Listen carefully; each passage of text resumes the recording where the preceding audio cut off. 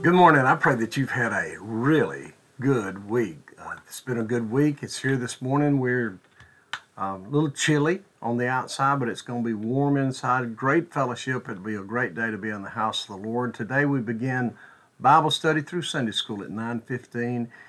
And then at 10:30 we're going to have worship. We're going to begin with baptism, and then we're going to end with the Lord's Supper. I pray that you'll be here today. It'll be a great day to be in the house of the Lord.